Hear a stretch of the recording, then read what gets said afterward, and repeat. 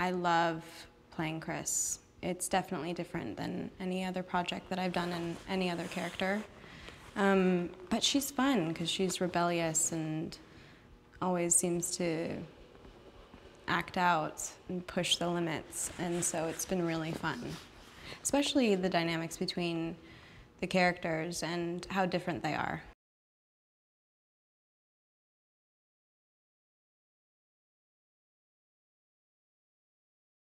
She has a gritty eye for this. She's making it real, and playing a character that's conventionally mean, or when you read Chris, or when you see these scenes, you see that she's a mean girl, when in actuality to me, I see someone that, you know, is in a lot of pain and loses everything and kind of is always on the brink, or towards the end is losing her mind, like insanity. She's done things, I don't see her doing the kinds of things that she does in the end of the movie regularly.